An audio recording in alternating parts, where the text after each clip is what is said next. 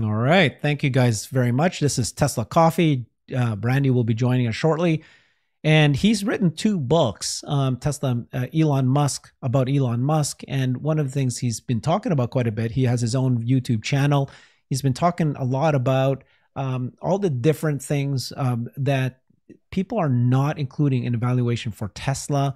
Currently, today, most people still think Tesla to be a car company. They have a PE ratio similar to Chipotle. They have similar PE ratio to a little bit higher, still higher than the car companies, but certainly not valuing it for all the potential considerations. So there's probably, what would you say? I'm sure you're going to say robots. You're going to say Tesla Semi. You're going to say mega pack energy packs.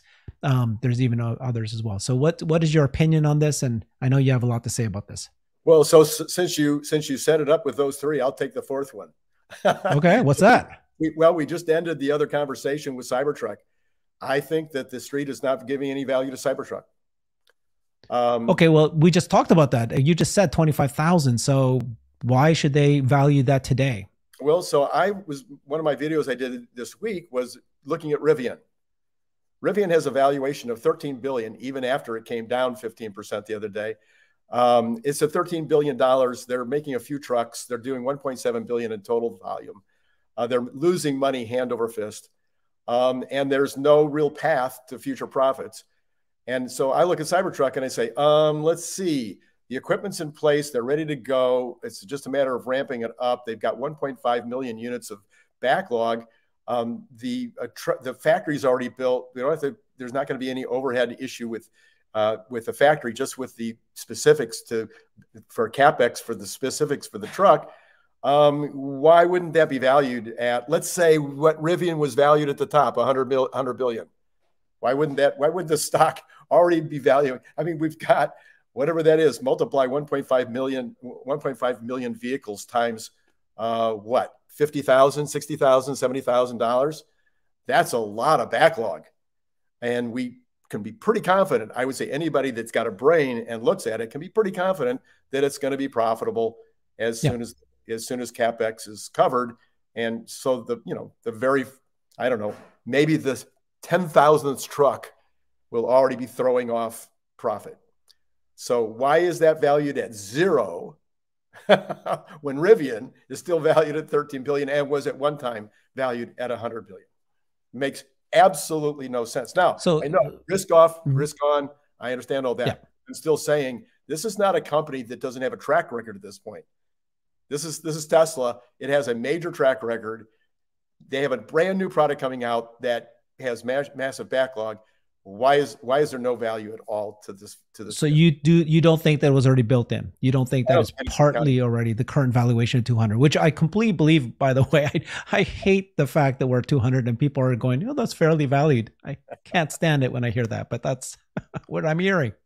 No, people do the analysis and they're looking at the 1.8 million cars being made this year, and you can get to the valuation. Gary Black has done it. Others have done it. You can get to the valuation just with the cars, just with the 1.8 million cars. Yeah. You can get to this. So you're saying what I heard you say was that it should be at least what, I guess if I take a look at the total market cap of Tesla today, the additional, what did you say? 2.5 billion, 20 billion? Let's look at what is probably realistic for first year.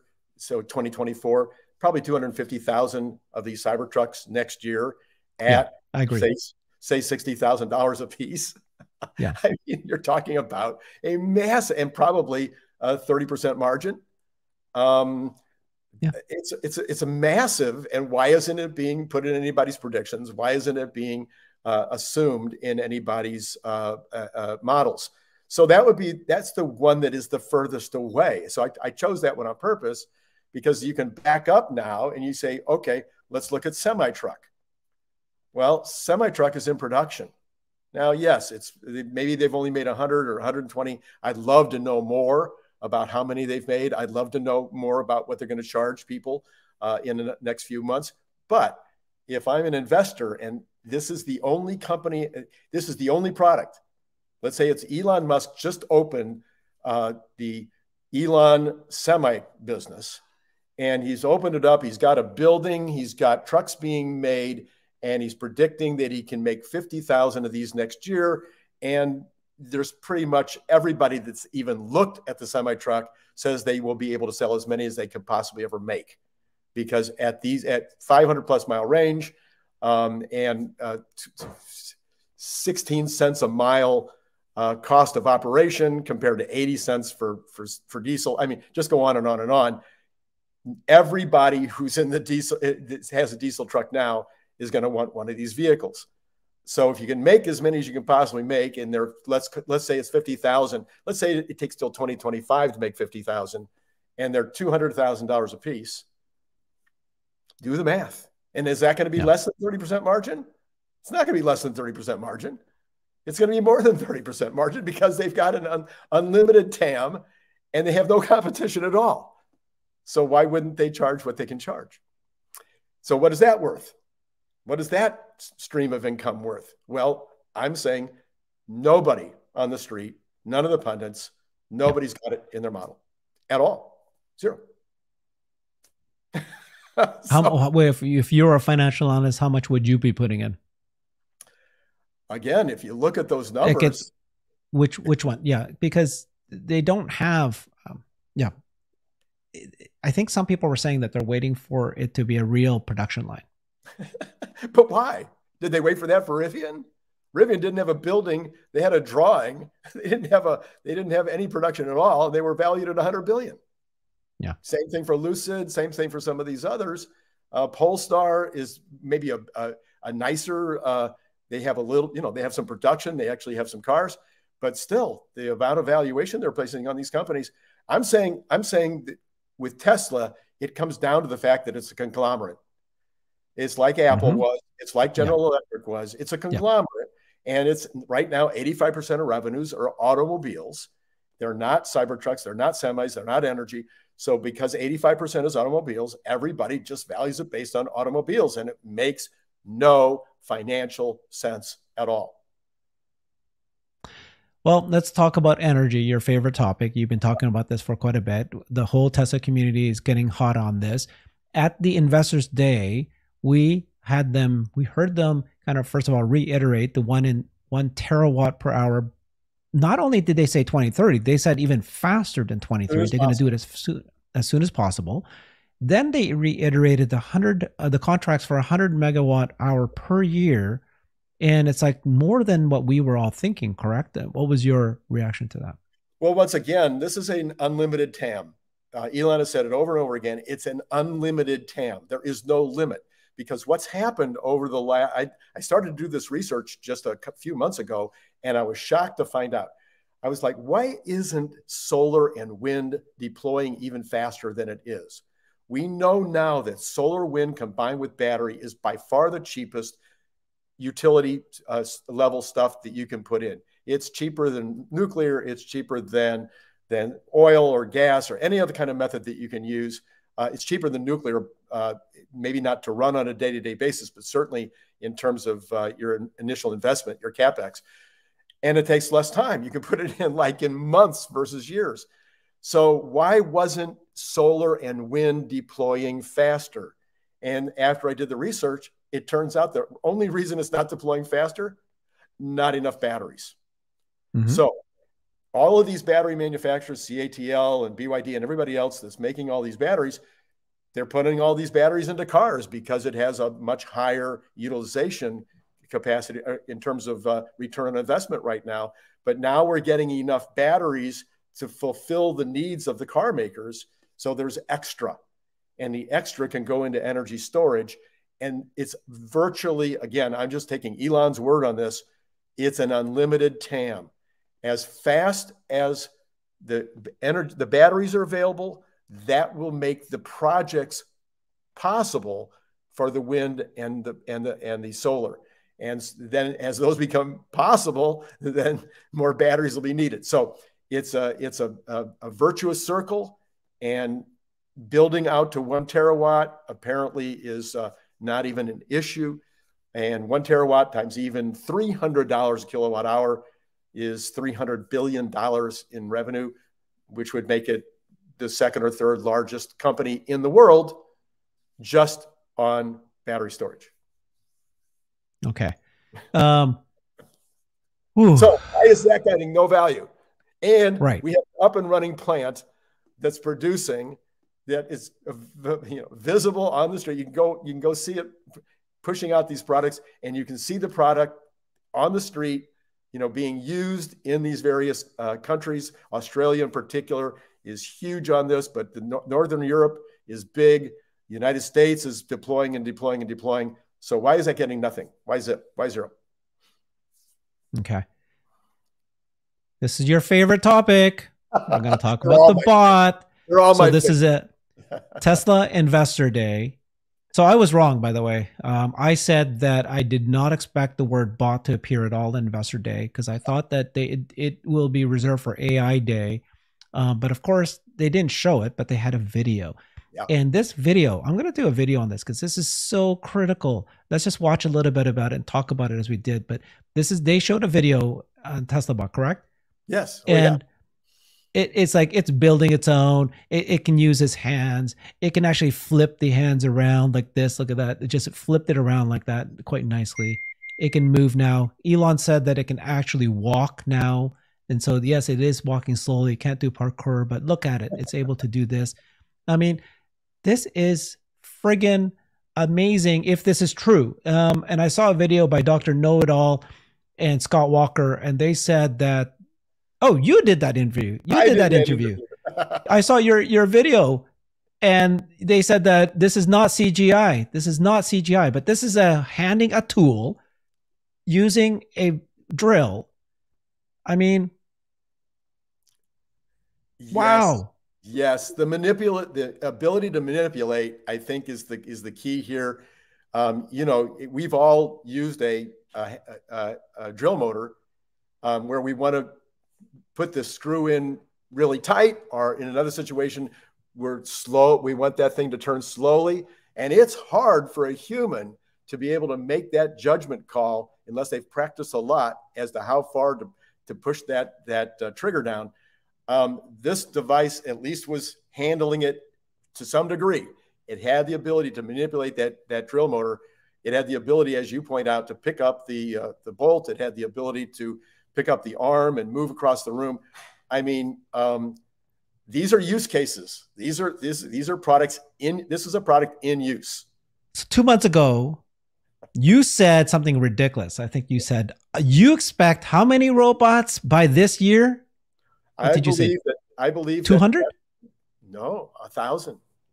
So you said 1,000 bots by this year. That's what you said, right? And everybody else was saying, a lot of people, and again, you're not an expert, no. Okay, but a lot of the experts said that there's not a possibility for them to create this bot as fast as we think. It's very hard to create these actuators, to create the actual, maneuvering, mechanical. It's amazing that in just 6 months, we saw this thing and it's already manipulating things. It's already being able to, because in order to manipulate, it's not as, the fingers need to move. It needs to be able to see and track where that ball, if it's sitting there, then it can grab it easily. You can program it to grab it at that location. But if it's moved any bit, it needs to be able to know exactly how to grab it at that right moment, right?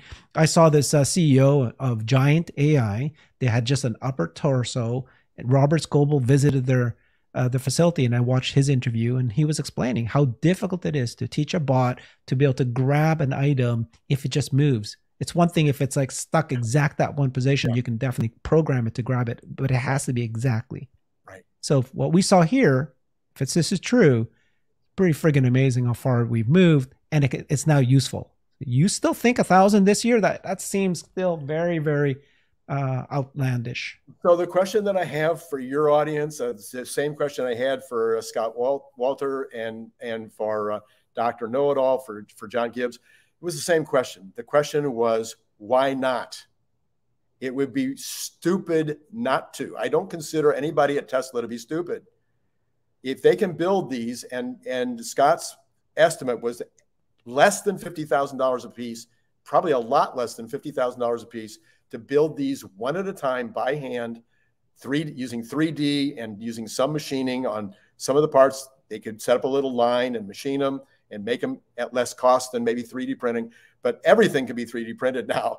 So you could build these by hand for less than $50,000 a piece, and they're worth at least $200,000 a piece as useful creatures on the line somewhere in Tesla land. Yeah. So, you say that, I said that, and there's a person named Sigma 6. He says things like this. This stuff is decades away, but it will keep investors excited. I mean, like, I don't understand, Sigma 6. How can you not have seen this? You've seen Tesla's progress. People said FSD is decades away, but you can see that the car is driving itself. Is it ready for be 100% safer than humans? No. It's already 3 to 5 times safer than humans. It's not 10 times safer before it can be proved, but it works and so forth. So people are saying it's decades away. The semi is decades away. The Cybertruck is decades away. The energy megapacks decades away. What? Did you not see this thing? And the difficulty. You still think it's decades away? I'm curious. I'm just curious why people say this. The difficulty on this is much, much less. This is not as difficult as people are making it seem. The robots, or which one? Robot. And the way, okay. I'm not saying that a fully humanoid robot isn't difficult, that has the ability to walk into your kitchen and pull a beer out and bring it to you and put your feet up on and give you a back rub. No, that's a difficult thing to do. And that might be a decade away. Okay. But having a useful robot that can go out on the line. I was looking at the videos from Shanghai that they showed the line, that 20-minute video that came out a couple of days ago, where they're showing the cars and they're showing people operating on the line. And here's guys at the end of the line, opening the door, shutting the door, wiping the car down, putting in a gauge. These are things the robot can do now. These are things the robot can do now. That's a very good point. So we've seen, what's that company that Boston Dynamics, right? The parkour and all that. And that's very impressive. But you don't actually need a robot to do those things in order to be useful. What matters is the dexterity of the hands and the brains of knowing what to do, where to do it. Like I was saying, right? If they can you can just have an upper torso, and if it's parked properly, it can be very useful already. This looks like, it's on its way, put it that way, right? It's going to happen sooner, we think. And the other thing is again, why wouldn't they deploy 1,000 of these as fast as they can? Because what do they want more than any single thing? Data. So as you deploy them in any useful task, you're getting the data, and the data is now training the other ones to have that same capability. And now you've got 1,000 robots doing 1,000 tasks. Now they have 1,000 different tasks that the robot can do, and all of them can do it. This is not, I'm going to take all the credit I can take for being the first one to say there will be 1,000 robots in use at Tesla this year, and that they will start a line. They will start a production line by the end of this year or beginning of next year. It might be the first quarter next year, and they will make 1 million of these robots, produce them online using some Tesla Optimus robots on the line to make these robots. And that first 1 million will be deployed next year in the real world. What did Dr. Know-It-All John Gibbs and what did Scott Walters say in your video? I didn't watch the whole thing. Basically, believe it or not, they agreed with this non-expert. They said they couldn't see any reason not to. They can see multiple reasons to build 1,000 robots this year, and that the cost was de minimis in terms of the overall value of the project, and that what they saw on that screen was definitely not CG, clearly not. And this is, John Gibbs, that's his expertise. That's what he does, is CG. Yeah. And he says, there's no way it was CG. And why would they do CG? It would make no sense to do CG. Just don't do it at all if you have to do it in CG. No, it was a carefully staged demonstration, but it was not CG. Those robots are ready to go. I've told you before, I had a factory for 29 years, plastics manufacturing. I could use that robot that I saw in that video right now. I'd buy it today for $100,000 and put it to use. Yeah. I mean, if it can do the manipulation, again, it's hard to know if this is maybe not CGI, but it was still very much a video. Yes. And we don't know, they could have like 1 million times before. Even the Boston Dynamic parkour, those are videos, and they have shown the behind the scenes where they had like 8 it keeps falling, and then they pick the one where it didn't fall, and then they piece it together to make it look like it worked. True. Right. But the hands can do this. It can manipulate things. It can roll it out. They're showing the movements and so forth, and it's pretty impressive. So then the issue becomes back to the basic concept of this segment is, why is that getting zero value? Yeah. Or let me ask you the other way. When should it start being valued?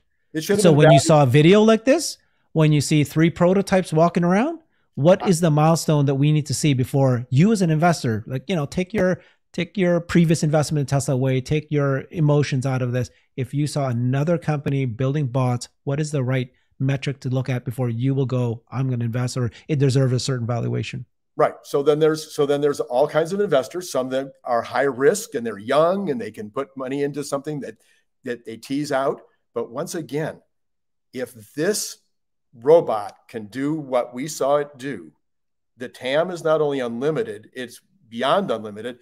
Elon put it at 8 billion units. The potential. So you're making an investment. I don't care whether it's your own company, whether it's a startup that you're involved in. You're making an investment and you're saying, what is the potential? Okay, the potential is trillions of dollars, and there's nobody competing. Will there be people competing someday? Yes, but the potential is trillions of dollars. The risk right now is what? Almost nothing. You can build these things. It's nothing, yeah. $20,000. Not for Tesla. Not for Tesla. Almost no risk. So you have almost no risk involved in developing them and putting them out to use. And as you prove the use, now, so maybe the example, maybe the comparison here would be some of these pharmaceuticals. So these pharmaceutical companies announce, okay, we haven't done stage 1 testing yet, but if this works, it's going to be worth $100 billion. And so everybody goes, okay, we'll put money. Oh man, we'll just shovel the money into this because look at the potential for that. And it's only going to cost them this much to get there. And then they have the first trial, and the first trial works, and they're like, okay, we'll shovel more trillions of dollars into that stuff. Well, this is so much bigger than any pharmaceutical that's ever been suggested or offered. This is probably right now, I think it's other than, what is it? Fusion energy. Other than the fusion energy, this could be even bigger, right? The human or robot market. And they've shown that it's working, that's, it's happening. So, and how quickly that they've done that. So yeah, just this alone, if you're right, if Tesla was just this alone, I'd be already going crazy. Oh yeah. No, if this was a separate company and it was owned by Elon Musk, right. And I'd be investing right now. People would be investing like crazy. Oh yeah. Absolutely. What was your guess in its valuation? 1 billion, 20 billion? Oh, no. Again, Rivian was 100 billion. Compare this to Rivian. Yeah, okay. It's way more. The prospect is multiple times Rivian, multiple times. So the prospect is that many more times, and the cost to get into business for somebody with Tesla's brains and Elon's brains is not that high. So no, I would say way more than 100 billion, 200 billion, 300 billion. I don't know, and it's getting zero. This is what drives me nuts. And we could go on from there to the supercharger stations. The supercharger stations are valued at zero, and yet how much would you give? Okay, let's go through the list. And so the price of the stock is $200. Let's say it's at 180, right? 190. Yeah. Let's just make it simple. $200. From $200, what do you think is if that is a fair price? And we already talked about this. We don't think that's a fair price for the car business. No. What would you think it should be based on all the 5 business we just talked about today?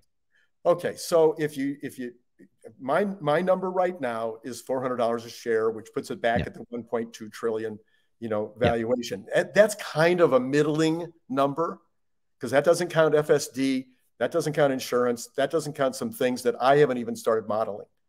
Okay, so if you model the things that we know are going to happen. It's not even a question anymore. We know they're going to happen. You just model those and you put Cybertruck. Are you going to include the robots? Absolutely. The robot's going to happen. Are you kidding me? We saw it. No, I know, but it's like, so energy, like, no, I mean, like which of the two you said is not going to happen? You don't know yet? none of all of them are going to happen. They're all Yeah, that's my point. Like, so they're all going to happen. So yeah, I would say, if the robot, probably the robot alone should be at least $200 a share. I think that's what it would get. that's what, yeah, for sure. I agree. Because given its early stages where we're at right now, yeah, $200 a share would be, where we're now, right? Right. And you should probably the superchargers are probably $50 a share. Again, there's supposed to be 100,000 of them in operation at the end of 2024. 100,000, and that's how do you in supercharger stations. That doesn't count the ones in apartment buildings and schools and stuff like that. That's just the supercharger stations is going to have 100,000 outlets. Yeah. Mm-hmm. And it's valued at zero. Nobody's giving any valuation. And then we haven't even talked about solar. We haven't talked about insurance. We haven't talked about FSD. We haven't talked about all these other Dojo as a service. Dojo as a service is massive. Yeah. That's going to be as big as AWS, if not, probably bigger because it's we see what happened with fifth, top 5 supercomputer in the world, and then they open it up. Yeah. So I don't know. It's just crazy to me. So I do continue to believe that it's in the best interest of the shareholders to split off the charging stations, the robot, and energy. I think those should be 3 separate companies. They're probably going to get split up anyway, because when the company is worth $10 trillion, some government's going to come in. So split them off now. And this would be a 100% stock dividend to the community. So we would all benefit. We would get more benefit because they would instantly be worth more than they're now. Instantly.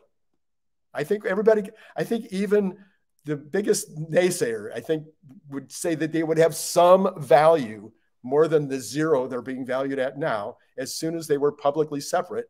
So we would all, as stockholders, we would all immediately benefit from the split off. And then we would be able to invest more money into the new company, giving us even more opportunity in the future. I said it first. You're saying it now, which is you're predicting that Tesla should actually split off companies. Those 3 as subsidiaries. Each of them have its own subsidiary versus it being as one big giant conglomerate of Tesla. Right. Yeah. No, I mean, I do not disagree at all. I think it's actually true. When people say that, Elon is now running so many companies, right? Neuralink, Boring, SpaceX. I fully expect now Twitter recently, 3 months ago, I fully expect that he's going to be buying and starting and yet another company within 2 years.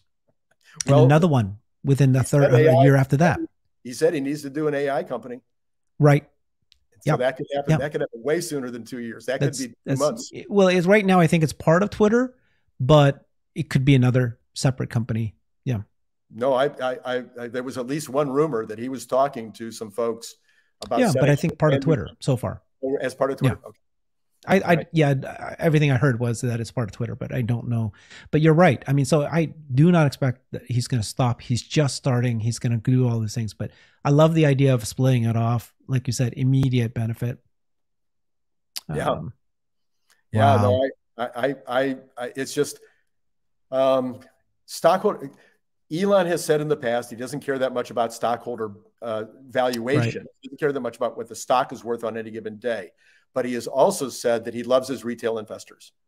So Elon, if you really love your retail investors, split off those 3 divisions and give us a big, huge stock dividend by splitting off those 3 divisions. And there would be immediate stockholder value created. It's what you just said and what we're talking about right now. It's the complete opposite of what we were having a discussion of 2 years ago, a year ago, where people were saying, hey, we should have X. Yeah. X company should be one company that, right? Was that the discussion that every company should just fall under? And at the time I'm going, that's the stupidest idea I've ever heard. Not everybody was alive when General Electric went through their split up. General Electric was the master's degree course on conglomerates not being worth what the sum of their parts were. And so GE finally got it, and they started splitting them off, and every division that they split off was worth jillions more than they were before. Now there's danger. Believe me, there's danger when you do these split offs, because now is Elon going to be CEO of all of them? Are you going to put in a new CEO that will be somehow out of the control of Elon? I mean, at least for his lifetime, I like him to be in control of all these divisions, but that would reduce that danger.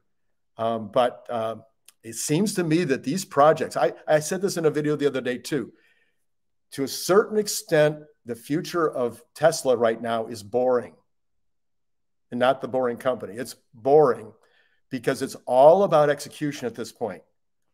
All of the basic engineering has been done. The products are lined up. The factories are lined up. The raw materials are lined up. The cash is definitely lined up. So all of the components that you need to run a successful business are lined up. And now it's just execution. So it's kind of a little bit boring, which is why I think you and I would agree that Elon's looking for the next fun thing to do. Yeah.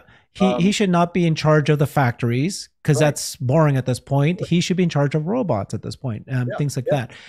This is a very good conversation to have right now. Bernard Way says Elon's mission is not to maximize stock value. So in the face of what he just said, it does make sense. Elon's mission is the world. However, let me throw out my reaction to that would be that his mission is to save humanity. And one of the ways to save humanity is go to Mars. In order to go to Mars, you need to make enough friggin' ton, terawatt ton or gigaton or tonnage of money to be able to afford all that stuff. And so you need to create businesses that succeed in order to fund more businesses, and you need the money and businesses to succeed in order to create all of the moving parts. And that's why I do believe he's going to have homes, HVAC homes, to be able to have, we talked about this, habitat in the home.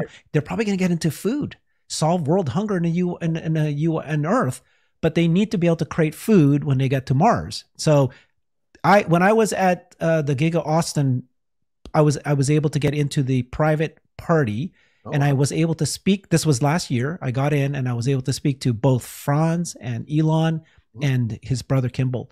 And the question I asked Elon at that party, and I said, using first principles, how are you going to solve world hunger? And then he went through talking the same stuff he's always said. There's not an issue. We don't have a calorie deficit. That's not the issue. No. But then, I then talked to Kimball and I asked him, because this is his life work. And I said, are you working on solving world hunger? This was like several months after that big kerfuffle about, Elon, are you going to solve world hunger? And Kimball said, yes. So they are working on this right now. And so, yes, his mission is not to maximize stock value, but they need the money. So what's your reaction to all this? But he also loves retail investors. He has already said on the SpaceX side that he's going to split off Starlink. So it's the same idea. And there's only one reason to split off Starlink, which is two reasons. And you just stated one and I stated one. You split off Starlink to reward the investors that have gone along for the ride so far, as well as the retail investors that have loved everything Elon's doing and would like to be a part of Starlink. So you get that. And then you also get the big bump in value, because Starlink, I don't know if anybody paid attention to it. Elon, in that interview last night, he said, oh no, this is actually better than cyber cable to use the Starlink. So what did he say? I listened to that interview. What did he say? He said that Starlink is better than using the current cabling method for delivering internet to your home or to your business. You mean faster than fiber or something like that? Faster than fiber, better than fiber. Eventually. Better than fiber. So this is a switch. This is a change in his comments. Because what he has said in the past was all Starlink was to do was to take the internet. Come on, we knew that he was trying to be careful with authorities. He wasn't trying to get the competition going. He said, don't worry, guys. We're not going to impede in your business. This is rural, not this. No. So I had Julian. I interviewed Julian. He was going through the version 2 of Starlink and the version 3 of Starlink. This is going to be, like you said, high bandwidth, laser, super fast. Anyways, I mean, it's like, okay, sorry, I derailed your conversation, but my point was just that he doesn't care what the value of the stock is on any given day, but he does like to reward the investors who've been there to support him all along.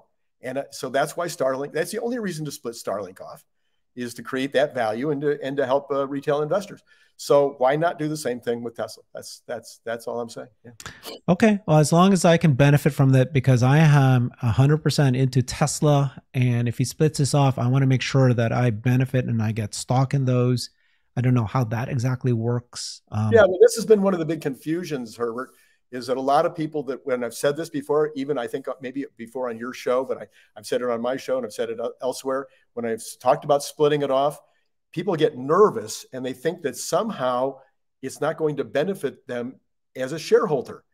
But that's just not true, because when you split it off, unless you try to screw the shareholders, which you would never do, let's say you're splitting off 50% of it, and Tesla will continue to own 50%, then every shareholder who has one share in Tesla would get half a share of the new company.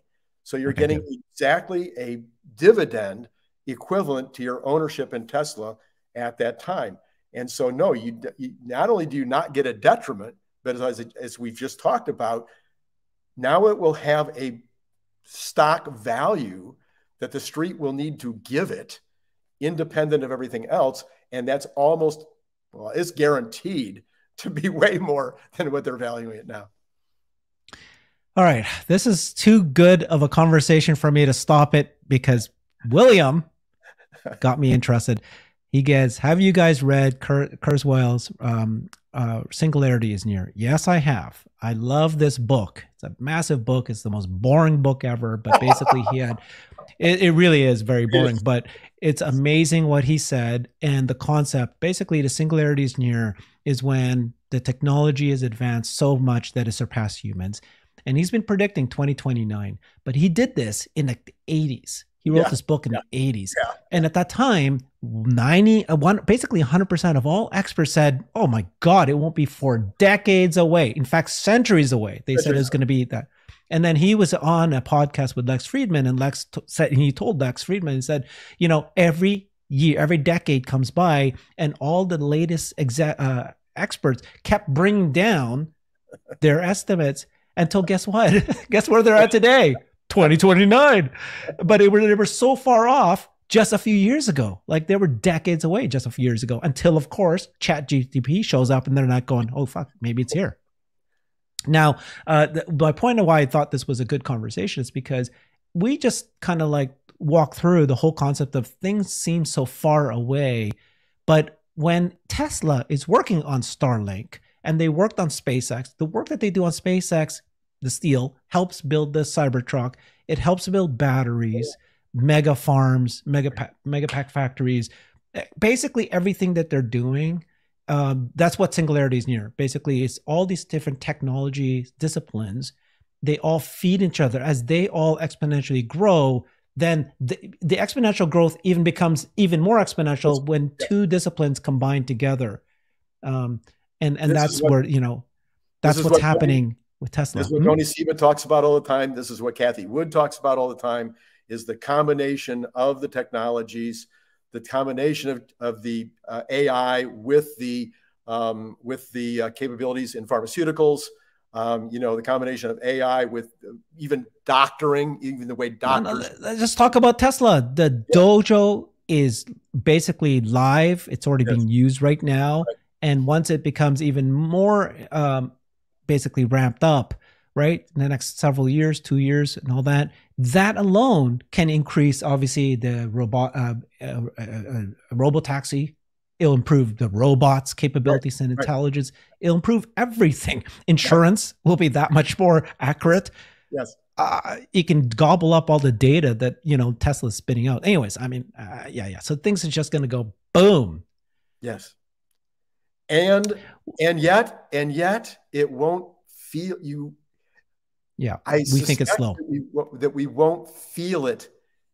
There'll be the Chat GPT days, you know, when it comes out and everybody goes crazy and everybody, orders their unit and goes on and plays with it for an hour. But 3 years from now, we'll begin to see maybe some of the real changes that Chat GPT is going to bring to the table. It takes time. You get to an iPhone, and it took 3 years before you saw what it did to the entire ecosystem. So some of these things will take longer. And then by the time it gets here, you're going, oh, I mean, who watches any Falcon 9 liftoffs anymore? I know. It's like twice a week. It's going to be like 2 of them at the same time. And people are like, that's decades away. Here it is. It's right. And I know we think it's slow because, FSD, my God, I've been doing FSD beta for now a year. Damn it. How come it hasn't improved? It's like fucking 1 year. It's like 2 years. Okay. 5 years ago, you promised it was going to come. 5 years and we've got friggin' like cars are driving itself. Literally, I was on an airplane. I was talking to the seatmate just 3 years ago. Yeah. And he said to me, never happened in my lifetime. Never. Now, nobody says never. Now they're going decades away. Well, a year, 3 months from now, they'll go, oops, maybe 5 years from now. And then all of a sudden it's like, I am going to be mad. I am going to be upset if Stephen Mark Ryan nails it. He's been saying 2025 all along. And I'm like, no, Stephen, come on. It's no way going to take that long. And you think it's going to be sooner? I did. Yeah. Like I said, I'm getting more to the point where I'm going, well, how come it's just not right that he would be right on this? I don't know. I'm sorry. Yeah. When you see FSD making mistakes, you're going, oh, it's going to be decades away before we can solve all that stuff. That's not the way it works, right? If it can solve even one, what do you call these rate limiting steps, these kind of use cases, right, then basically, again, dojo, data, boom, right, all of a sudden it becomes, it figures everything out. It gets it. That's what happened with Go. That's what happened when DeepMind was able to beat Go. The computer just, failed for like hours and days. And then all of a sudden figured it out. Yeah. Yeah. Wow. Okay. Well, I was very, very, very depressed in the hours, the session we did just before this, where we were talking about the economy and the year 2023 and the stock languishing. Now I'm pumped. I'm pumped. Yeah. It's all good stuff. I think I may have mentioned this on your show before. One of the ones that I'm just, you talk about all my favorites. So I have all my favorite children that Elon is doing, but my big one, and it seems so tiny, but I think it would be the thing that would be the most noticeable, is he needs to build the tunnel under the 91 freeway and the 60 freeway and the 10 freeway and the 101 and the 110 in Los Angeles. Those are all the freeways that go from the ports to the Inland Empire, where all the distribution centers are. And sometimes, sometimes the trucks are doubled up, inside lane and second lane, completely filled with semis. I see this all the time. And every one of those trucks is throwing off pollutants and brain dust, the dust from the brake dust. These are pollutants that are not good for us here in the Inland Empire. And taking those trucks off the road and putting them in tunnels for just that spot, that would be the demonstration of all demonstrations. It would be so visible to the 12 million people who live in this local region and go on those freeways. And it would be a huge benefit to our lungs and to our brains to get that stuff. I've not understood boring. I've heard people say that boring tunnels is going to be bigger, like one of the biggest companies. Would you invest in boring or SpaceX? And some people actually consider boring, and I can't see it. And what about the argument that if I've got robotaxi, I can entertain and sleep in a car? Why would I care how long it takes me to get somewhere anymore? I'm basically living my life right in there, right? So this is my point, is forget about cars and boring. It can be used in use cases like Las Vegas. Okay. I'm talking about the trucks. Get the trucks off the freeways. Yeah. Again, why does it matter if you've got all the trucks in daisy chain? We talked about this, right? You and I were talking about the semis, all kind of daisy chain along, and they would still basically train. If they replicate the train business, they can replace train, and the cost is going to be the same, and that's where freight becomes train. Right. but they would which is still be significantly cheaper. they would still be taking up a lot of space above ground. Yeah. That could be used for cars or could be used for parks. Okay, one way or the other it's huge. And anyway, that's my other hobby horse. Yeah, I have no interest in boring. It's boring. Boring to you. Compared to everything else we just talked about. But okay, fine. But he needs the boring tunnels again for Mars. That's why you need boring. You need to build a city under the ground. That's the only way it's going to happen. Instead of a dome, it's going to be like an underground. Yeah. And in my idiot brain, I've also been asking, can't you use boring equipment to do mining? And I don't know anything about it. It seems like I've been talking about this, which is asteroid mining. And you know how SpaceX was actually helping that project that just happened in October, where they shot it out just to see if they can knock an asteroid off, just to see how long it worked. I was secretly thinking that maybe SpaceX is exploring what does it take to target an asteroid, to possibly examine it so that they can decide if I was going to actually land something on the asteroid. These are multiple miles long. This isn't like small little, like I think the size of Manhattan or something like that, right? Yes. And so it's possible for them to land something there, have a boring thing. But people kept saying the cost for returning back the minerals. But I mean, talk about unlimited dollars and money. I mean, if you hit one asteroid with the right minerals in it, wow, yeah, big deal. Yeah, you're done. But how do you send it back? Does it cost? And a lot of people are saying, no, it's impossible. But I was talking about mining on Earth. So right now, you gotcha. The top off a mountain, or you have to dig down in a quarry, and it's a scar on the face of the Earth, and it's hard to get people to in my backyard, not in my backyard type thing. So, but if you can say, look, I'm going to just bring my little boring vehicle, I'm going to dig in. All you're going to have is this opening. I'm going to go in, I'm going to take it all out, and I'm going to just... Wouldn't that be brilliant?